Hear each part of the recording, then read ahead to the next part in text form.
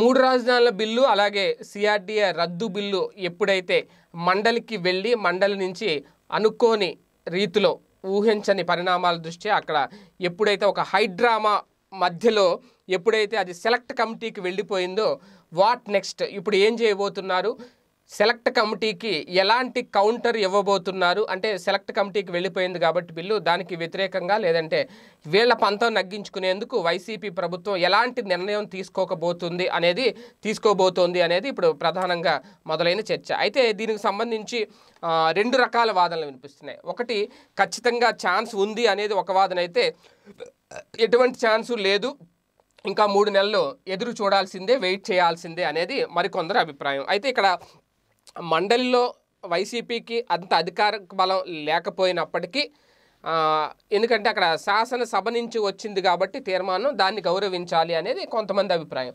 So అక్కడ మండలిలో వీళ్ళ సభ్యుల సంఖ్య మండలిలో సభ్యుల సంఖ్య తక్కువ ఉంది కాబట్టి ఎమ్మెల్సీల సంఖ్య తక్కువ ఉంది కాబట్టి వైసీపీకి, టీడీపీకి ఎక్కువ ఉంది కాబట్టి వాళ్ళ చేతిలో ఉన్న బ్రహ్మాస్త్రాలను ఉపయోగించి సెలెక్ట్ కమిటీకి పంపించడం అనేది జరిగింది. అయితే ఇప్పుడు ప్రభుత్వానికి ఈ సెలెక్ట్ కమిటీకి పంపించడం అనేది ఏమాత్రం మింగుడు పడని అంశం అన్నమాట.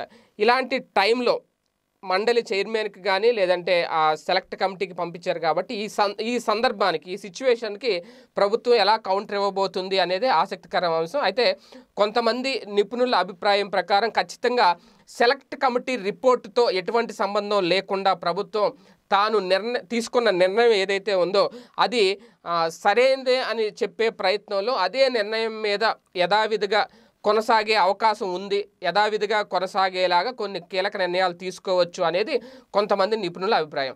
ఆ నిర్ణయం ఎలా ఉండాలి, ఎలా ఉంటుంది అంటే అది ఎలా సాధ్యమవుతుంది అంటే ఇప్పుడున్న పరిస్థితుల్లో ఎవరితోనూ సంబంధం లేకుండా డైరెక్ట్గా ప్రభుత్వమే ఆర్డినెన్స్ జారీ చేయొచ్చు అనేది కొందరి అభిప్రాయం. అయితే ఆర్డినెన్స్ జారీ చేయడం అంటే అంత ఆషామాషి వ్యవహారం కాదు. ఆర్డినెన్స్ జారీ చేయాలి అంటే ఏదైనా అంశం మీద ఒక ఆర్డినెన్స్ జారీ చేయాలంటే ముందుగా చట్టసభల్ని ప్రోరోగ్ చేయాలి.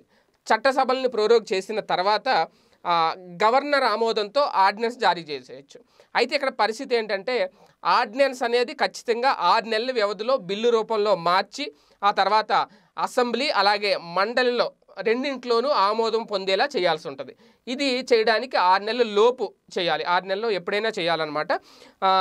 చేసిన తర్వాత ఖచ్చితంగా రెండు సభల్లోనూ ఆమోదం పొందేలా చేయాలి. మరి దీన్ని జగన్ గారు ఈ విధానాన్ని అనుసరిస్తారా లేదా అనేది కూడా ఇక్కడ ఒక ప్రశ్న. లేదంటే సెలెక్ట్ కమిటీ రిపోర్టు వచ్చిన తర్వాత వారి సూచనల్ని పరిగణలోకి తీసుకొని ముందుకెళ్ళాలి. అలా వెళ్ళాలి అన్న ఖచ్చితంగా 3-4 నెలలు ఆగాలి. ఇలాగ ఆర్డినెన్స్ ద్వారా వెళ్ళాలి అన్న అంటే వీళ్ళ ముందున్న ఆప్షన్ ఇది. ఇలా వెళ్ళాలన్నా 6 నెలలు టైం పడుతుంది. ఇదేమీ లేకుండా ఒకవేళ జగన్ గారు ఒక బ్రహ్మాస్త్రాన్ని బయటికి తీసే అవకాశం కూడా లేకపోలేదు అనేది మరికొందరి అభిప్రాయం. ఆ బ్రహ్మాస్త్రం ఏంటి అంటే ఇక ఆల్రెడీ నేను ఒక వీడియోలో చెప్పాను, ముందు మండలిని రద్దు చేస్తూ నిర్ణయం తీసుకోవడం.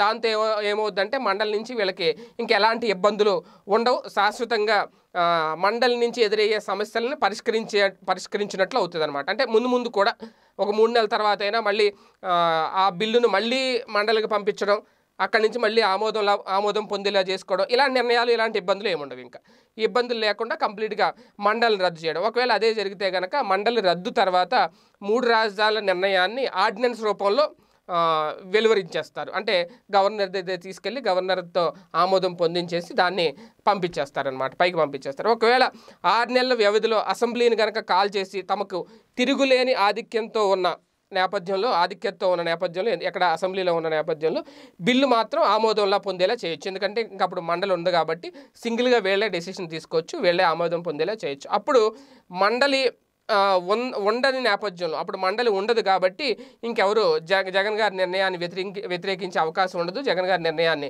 తప్పుపట్టే అవకాశం ఉండదు. మరి ఈ ఆప్షన్లో జగన్ గారు దేన్ని ఎంచుకుంటారు? సెలెక్ట్ కమిటీకి సంబంధించి బిల్లు వెళ్ళడంతో దానికి ఎలాంటి కౌంటర్ ఇస్తారు ఈ నిర్ణయాల్లో అనేది వేచి చూడాలి. మీరెక్కడున్నా ఏం చేస్తున్నా ప్రపంచంలో ఏం జరుగుతుందనేది ఇప్పుడు మీకు పెట్లోకి తెచ్చేసింది ఆన్లైన్ యాప్. పొలిటికల్, మూవీస్, రాశి ఫలాలు, ఆరోగ్య సలహాలు, సీరియల్స్ విశేషాలు ఇలా ఒకటేమిటి బోలెడన్ని విశేషాలను మినిట్ టు మినిట్ మీకు అందిస్తుంది ఆన్లైన్ యాప్. సో లేట్ ఎందుకు, డిస్క్రిప్షన్ లో ఉన్న లింక్ ద్వారా ఆన్లైన్ యాప్ డౌన్లోడ్ చేసుకోండి. One line, it's for everyone.